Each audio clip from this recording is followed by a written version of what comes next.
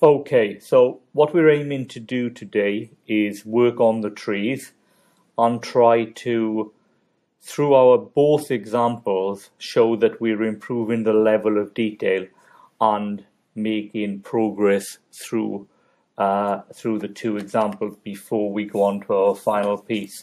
So if we look at these two examples, we've got this example where it's a good beginning, there's a good level of detail, but then with further thought and practice, he's going up to the much higher levels of detail, much finer brush strokes, which will then put him in a good position for when he works on his final image. We've got our paper, we've got our brushes. The first thing I suppose to say is that the better the quality your brush is, the more likely you are going to put in the level of detail required. So this example, as you can see, it doesn't go to a point. This example, much better condition. We talked about getting the general shape of the tree first of all.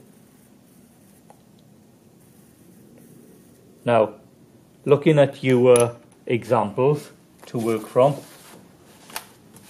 you've collected, as you know, a number of examples. Real life examples like this can in some ways be a bit more complicated, but if you've collected some illustrations, some pictures, which have been a little bit simplified, those provide you with a better starting point. I'm going to do the outline shape of what I would consider to be quite a sort of oak tree outline. And I'm going to use that to work towards. So, mixing the paint up first of all, not too watery, not too thick. I'm going to try to twist the brush actually into a point, test my colour, seems to be pretty good consistency, and start off with the trunk, turn in the paper if I need to, and go into the wider branches first. There might be two, there might be three. The wider branches equivalent, if you add the width of the three of them, they probably work out to the width of the trunk, and equally so when these branches start to split, the width of these two branches, of this big branch, is equivalent to these two. And you keep going outwards, splitting, keeping to split until you get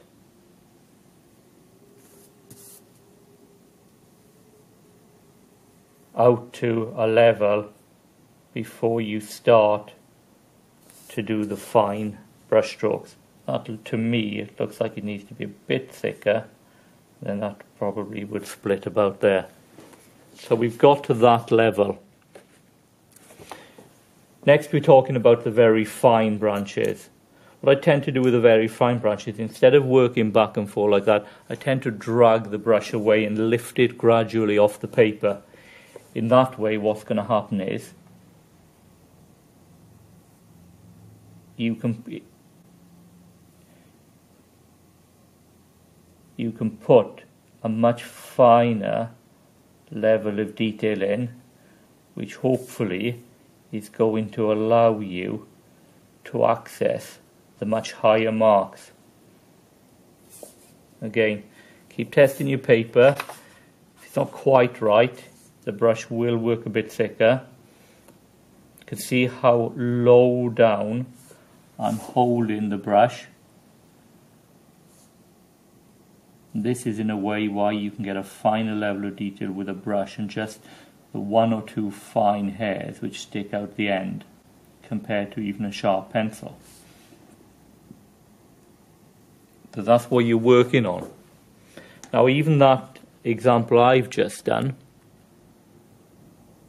in a couple of minutes, if you compare that to the example of a very good example from last year, you can see with time and effort and a very delicate use of the brush, you can get some excellent results, which hopefully there will be a step up from here to here and then onto your final painting.